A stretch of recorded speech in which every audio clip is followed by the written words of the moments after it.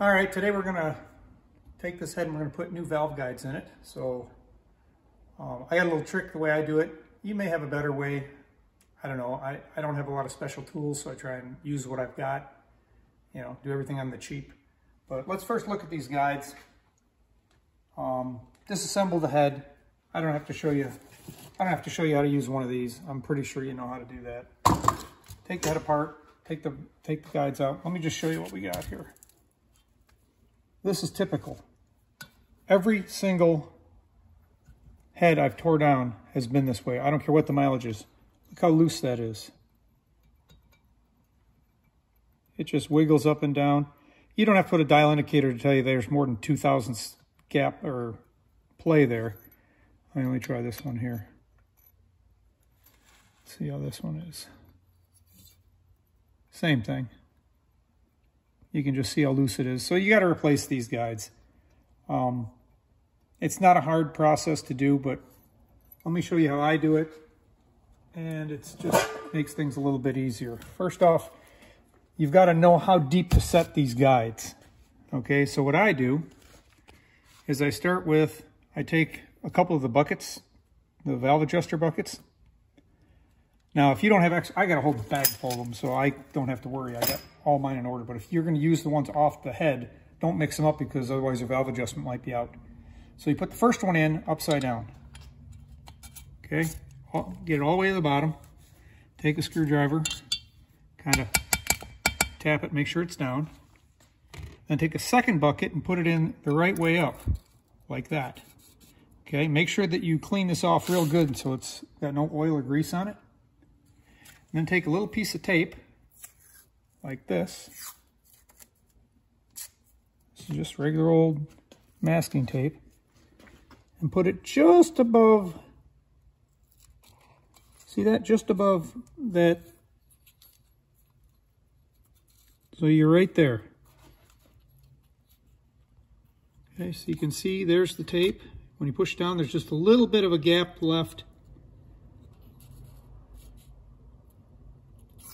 So that's how you're going to set your depth on your new one. So to get this one out, just stick a screwdriver in here. It's real easy. Stick it right in the guide. Give it a little tap. She comes right back out. Now, just to verify that you did it right, put it in another hole. Take another hole all the way down. There's your one with the tape. Put it back in there and see if you can repeat it. Look at that. Exactly the same. Leave a little bit of gap there between the tape and the head, because otherwise, if you drive it down too far, you'll push the tape. You don't want to push the tape. So there it is right there. You can kind of see. And now you can sit and replace one at a time. Don't drive all 6 out and then drive all 6 in. Drive the first one out, put the first one back in, and that way, if, I don't know, let's say the tape came off or something happened, you've got something else. You always have one to reference to. So let's see how we do this here. This is the tool. I got this from eBay. It was, I don't know, 12 bucks or something. It's a 5mm made to drive it out. Don't use a tapered punch because you'll spread it out and you'll never get the guide out. So you don't want to do that. This one was a little bit too big still because it had this coating on it. So I chucked it up in my drill and took a file and laid it on there and just made it smaller. So now you can see that it fits right in there.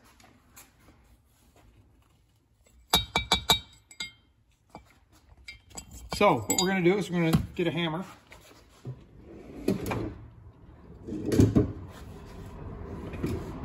We're going to use here in my garage, we don't use a claw hammer, okay? Because claw hammers are for carpenters. We're not working on wood, okay? So we're going to use a real hammer. It drives me nuts when I see people on YouTube that use a claw hammer. So you want to drive them out this way. Don't drive them through, because if you drive them through, you take a chance of creating a path for that guide to slide down when it's all back together. So flip it over. Start with the first one. You just put it in there.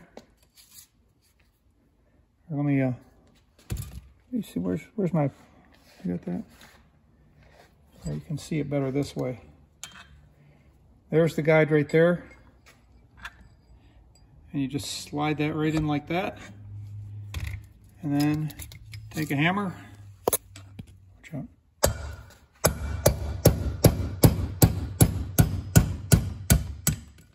There it is. Guide is out.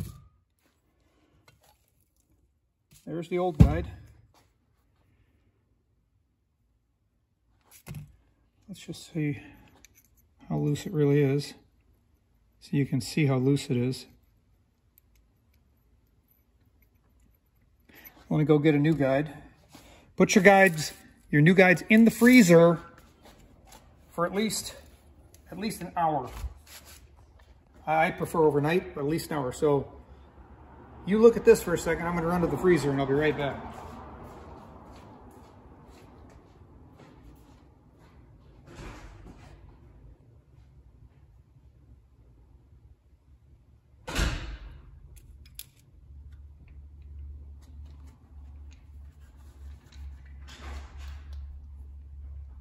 Okay, got my nice ice cold, frosty 2-degree. There's the new one. And you can see no play at all, unlike that piece of shit. So it goes in like that. See, it's the same thing. You put it in there, kind of get her started right there. And then you take a hammer.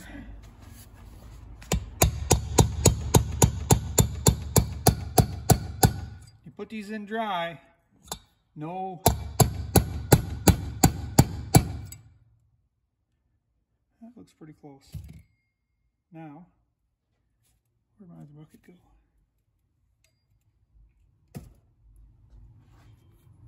Oh, it's right there. Put your bucket in.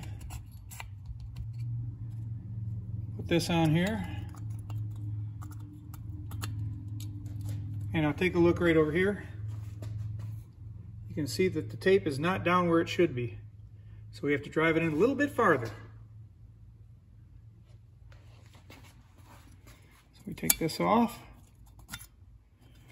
Take this out. And we drive it in a little bit farther. If you drive it too far, you'll have to drive it back a little bit. But we really don't want to do that if we don't have to. Now it's getting closer. You can see it's getting closer, but it needs to go a little bit more. So we'll give it a couple more taps.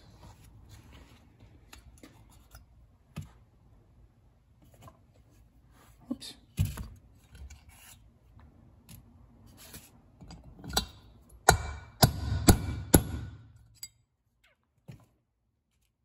Check it again. Better to do it 5 or 6 times than overdo it and have to drive it back and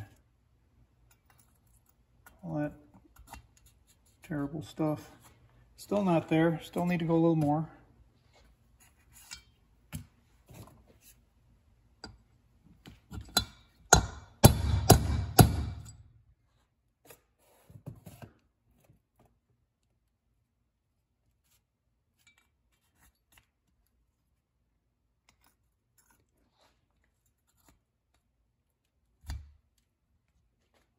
All right, I drove it too far. See, I screwed up. It was hanging up. So, you see I goofed up the tape. So we're gonna have to redo it. All right, shut it off. We gotta start over. Okay, well, I'm showing you my screw-ups too, because I'm not perfect. I didn't push it all the way down, and I didn't get it all the way flush, but come on in closer. So we're going to put it back in there, go all the way down, upside down. Make sure it's pushed all the way down. Then take your one with the piece of tape up.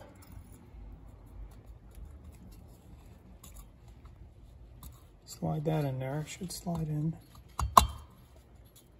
Okay. Now, if you come over on this side, you can see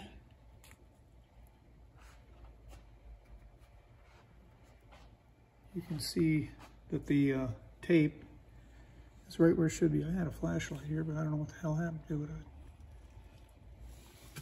Oh well.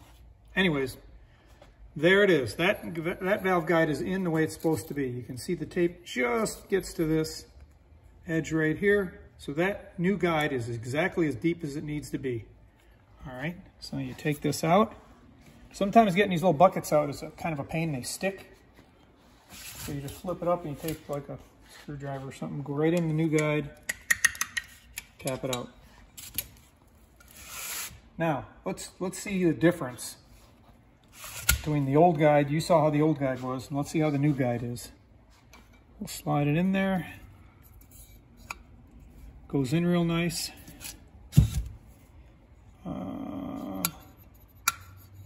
Should be no binding, no nothing.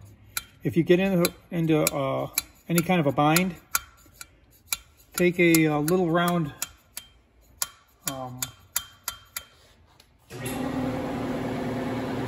let me shut that off.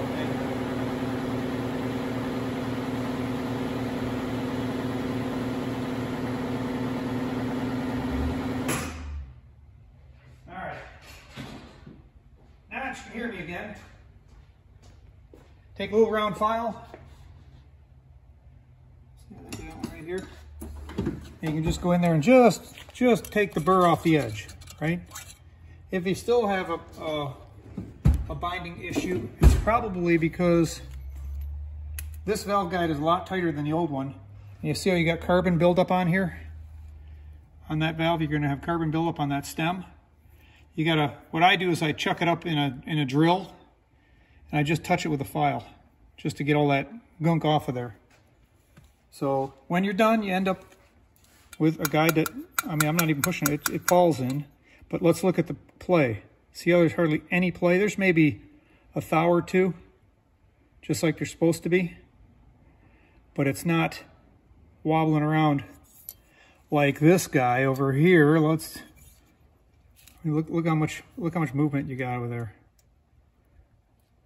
You can clearly see there's a ton of movement compared to the new one, which is nice and tight. So I just repeat the process for the other 5. I'm not going to go through and do all 5 of them because, you know, that's kind of redundant. So, but by using this method of using the cups to set your depth, you can try measuring somehow and hopefully you get it right, and who knows, you know, maybe you got a better way, but that's how I do it.